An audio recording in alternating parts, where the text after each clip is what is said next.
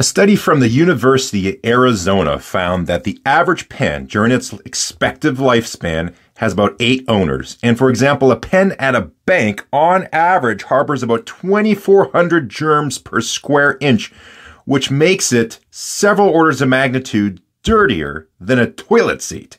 And it just so happens that when Ben Walsh from Gravitas Pens was unfortunately tied up in the hospital for quite some time, what he saw was pens getting passed around, put down on surfaces, given to someone else, dropped on the floor, picked up again, written on, put in a pocket, given to someone else, and thought, wait a second, this thing's getting passed around. Germs are going everywhere. Meanwhile, we're all spraying surfaces and cleaning them, wearing masks, disinfecting our hands all the time, but nothing was getting done about pens. So what do? If all you do for a living is make pens, well, you look at the situation and go, well, what is a way I could improve this and help stop the spread of germs? So the solution Ben Walsh came up with was to design an antimicrobial pen made specifically for environments where it is critical to stop the spread of germs. So this is what he designed. We're going to roll through this, go through all the different features and what makes this antimicrobial, and talked about what he made.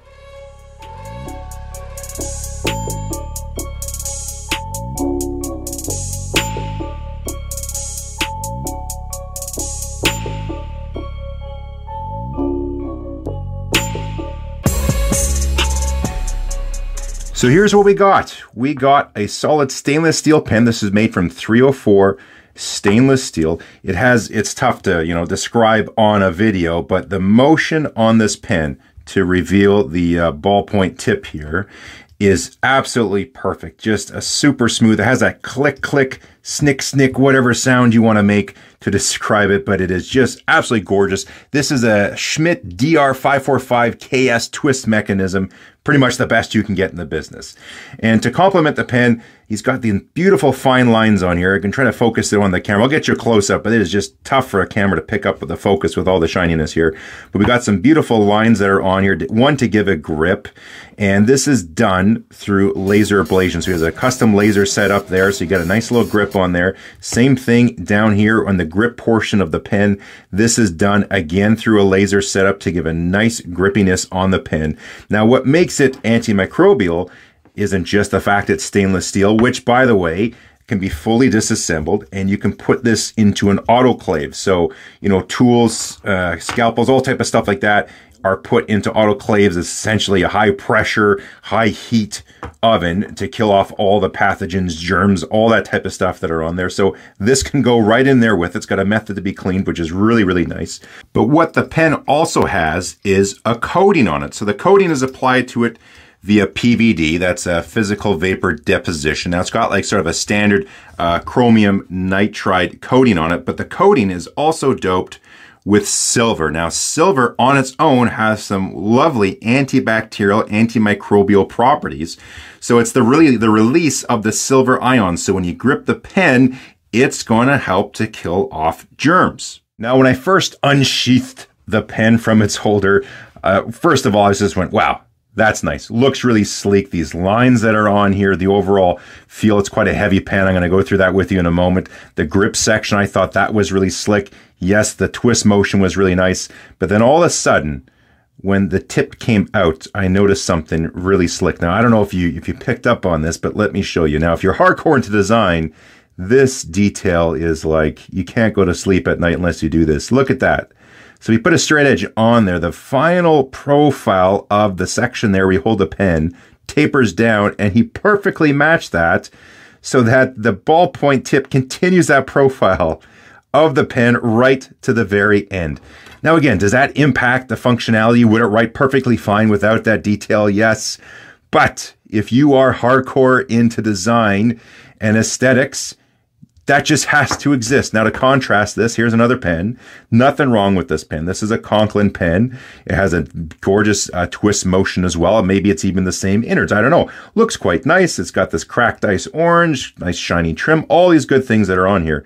But when you extend the ballpoint tip, you can see that profile doesn't quite extend the right way. Now, it doesn't look horrible, but what looks better? this little tip here that extends, and it's like an extension of the pen, or this one that just kind of sticks out the tip. So let's take this pen apart, show you what we got. So it just unscrews quite nice. It has really good smooth threads on the back here. I'll show you that in a minute. That reveals the insert. Now this pen is designed around taking the Parker G2 refill. There we go. It's got a nice little spring in here. Now one thing I noticed with the spring, your springs are just usually typically, you know, the same on both ends. But on this one in particular, it's got a nice little type of funnel profile. Now what that means is it goes on here and just sits perfectly on that refill. So you can also, it fits also the Schmidt refill. This is the P900. If we look down the bore of the pen, no other parts on it, just solid machined all the way through. Beautiful fit and finish on the pen. On the back end part here, we can see there's a little bit of engraving. It says made in Ireland. Ben Walsh Gravitas pens are based out of Dublin, Ireland, so he's got that in there as well. Again, you can see some detail on those nice lines, and to top it off with his logo. And the pen just goes together very simple. This pen would come straight out of being disinfected and cleaned. Pop in your refill, screw back on your mechanism, goes on quite nice and easy. Everything's made really nice, and you're ready to rock and roll. A few details about the pen. It is quite heavy, being solid stainless steel. Pulls in at, let's call it 51.5 grams. Overall dimensions lengthwise 140 millimeters and 10 millimeters in the grip. So why are we talking about this pen now? I mean, the pandemic here is wrapping up. We're kind of, you know, rolling back restrictions, and it would have been a perfect time to release it at the peak of everything. And well, that was kind of actually the exact reason he didn't.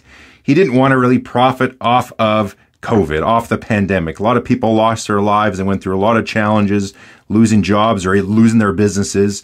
Meanwhile, you had some people raiding Costco, buying all the toilet paper, reselling it on Craigslist at 3 to 5 times the price. People selling masks that said they were great and they were just total trash.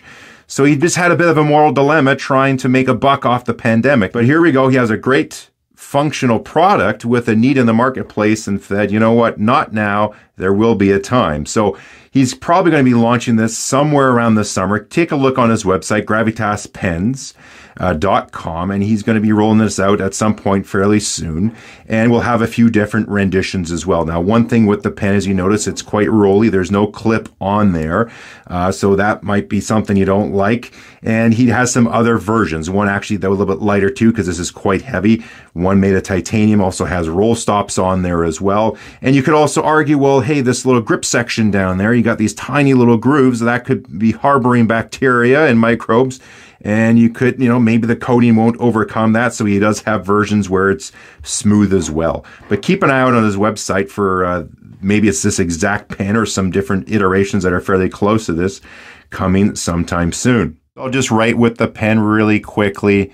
Very smooth. I'm not a huge ballpoint person. I'm primarily a fountain pen user, but if I had to use a ballpoint, this is a very smooth refill. It keeps up. I've never had any problems with this thing writing. You can go in any direction you want. Quick, light pressure, hard pressure. It just keeps up and writes and writes and writes. So overall, my impressions of the pen, this thing is quite nice. Now, keep in mind, it's not for everybody. My wife saw this pen and she takes notes all day long, and she's a ballpoint user. So she had her eyes. She says, I want to use that pen. So gave it to her for the week to use, but she only lasted maybe about half a day. And she just found for her hand and for her comfort, it was just too heavy for her. So again, if you don't have a large hand or you don't like, a heavy pen, this may not be for you. But again, like I said, he's got some other materials in the queue. Titanium would shave a significant amount of weight. Now, previously in the video, we said something about like how the average pen goes through 8 users during its expected lifetime. And then this pen is actually going to be passed on to another owner coming up very soon. By the time you watch this video, it's probably already going to be passed on. Now, I have this other little gizmo I've shown in a couple videos in the background, and I got this as a gift for someone. And then when I told Ben Walsh at Gravitas who this was going to, he said, I would be so honored if you could give him one of my pens. And so who these articles are going to is actually the first person I ever worked for as an engineer. and just made a large impact on my life. He's a bit of a local legend here in the Vancouver area, but also his name kind of extends around the world. You might not know him. Chances are you probably don't, but it's going to Dan Gelbart. Now, he is an extremely intelligent and very interesting individual. I'm going to put a link in the bottom here in the description. Check it out. He's got a YouTube channel. That's not what he's known for, but he kind of blessed the world by doing an 18-part series on prototyping. He's also done a shop tour. If you are a fan of Ave, a lot of people say I kind of sound like him. Ave left a link to Dan Gelbart's shop tour one time. Just so you can see, this is the shop the guy has at his house. He's into 3D metal printing now.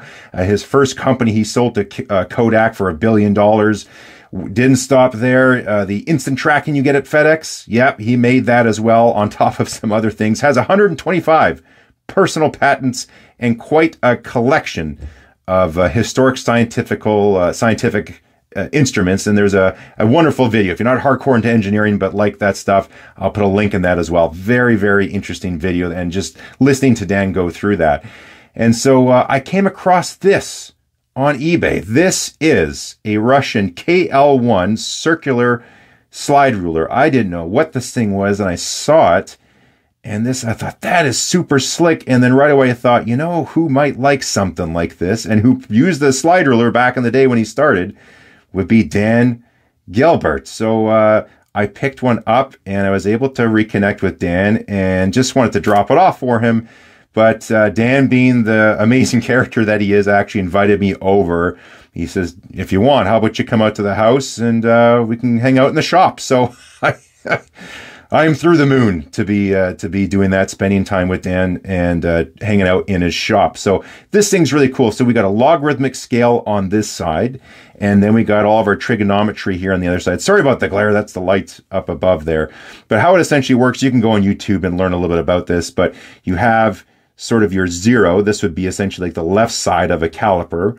All right. And you can see it goes 1 through 9 back up to 10. You can see the 1, you know, it takes up a good chunk. The 2 to 3 takes up less and less and less as you go along the logarithmic scale. You can see there. You also got pi in there as well.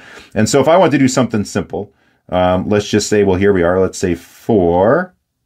And then I want to multiply 4 by 3.5. I scroll the top needle to 3.5. And if this thing is on, it should say 14, which it does. There's a 10, there's the 5, there's the 14. So obviously, you can do that one yourself, but complex numbers, you can do that on here as well. We got squares, so the inner circle, we got 3. There's the square right up there, so you could also do square roots. So if you didn't know the square root of, well, let's just go to 15, let's say. There we are there. Boom, there's your answer on the inner dial. Flip it over, and you can do all your arctans and sines as well. So if you want to know the sine of 30, boom, there you go. You got your answer on the slide rule as well. And this is also a reciprocal side too. So it's really interesting little device. I don't really know a heck of a lot how to use this. I'd never used a slide ruler in my life. And to boot, when the thing came in, the needle fell off. So I can't give Dan a broken gift. He does have all of the stuff to repair this. He can make one of these himself if he wanted. He even has a watchmaker's lathe in his shop if you check out his video, but I can't give it to him broken, so I had to take the whole thing apart. There's all these gears. You have to make sure the needles are aligned because you got mathematical equations going on, and the math can't be wrong, and give this to Dan. So this is going to go to him. It also actually has the original instructions in here, which is quite neat. Let me fish it out of there. So here we go here. It's got original instructions on the paper. I got to be careful here. It's quite delicate, all in Russian. I managed to find, again, thank you to everyone who posts something on the internet. Someone went ahead and posted the English version of these instructions, which is really cool. But here we are stamped. I don't know if that's 1961 or 67, but cool little device. And I just thought, as a quick little thank you, I have a note I'm going to be giving him as well, just as a thank you. But I thought he would get a kick out of this little thing. And so when I told him I'm meeting up with Dan Gelbart, Ben was pretty ecstatic and said, you know, he would be absolutely honored if he knew Dan Gelbart had one of his pens, so this is who that's going to be going to as well. And while I'm spending some time with Dan, there's one thing I wanted to grab from him, if he's kind enough to do so, is actually to sign my book for me. So there's one book Dan's referenced multiple times, and actually the other company I ended up working with after I left his company was actually started by someone that started with Dan in his basement. The owner there also referenced this book to me before, so I ended up picking up a new version just recently. This is Building Scientific Apparatus. Now the author, this is the updated version because it has some stuff to do with electronics and circuit design and whatnot, but the original version was by John Moore, and if you are into machining, you know where that name comes from. That is for the Moore jig borer. So this is a super slick book. I mean, this is the thing where if I was going to be in a cabin in the woods, shut off from the world, but I still want to make some cool stuff, this is the book I want. It's not going to tell you how to do everything, but it's going to tell you all the concepts and all the things you need to know to start your process. So it talks about just a lot of mechanical design and fabrication. We're going to get into different things like optical systems, dealing with particles as well, different apparatus you use in electronics or detectors, how to deal with measurements, all sorts of different things in here as well. So this is a book that is just, if I could only have one book for the rest of my life, this is the book I would have. So I'm going to see if I can get Dan to sign this for me as well, just because he meant so much to me starting out in my career. So big thanks to, again, Ben Walsh for sending me this pen to review. I hope Dan enjoys it and he enjoys this little thing as well. Thanks to everyone who's been watching. At some point, I'll do another video just chatting a little bit about Dan and giving you some context on him so you can check out his videos, which is an amazing resource. And just want to kind of leave it there. So thanks again to everyone who's been watching and subscribing, leaving comments, and giving me likes, all that stuff. It's been an absolute joy doing this channel, doing these videos. Hope you got something out of this one. We will catch you next time.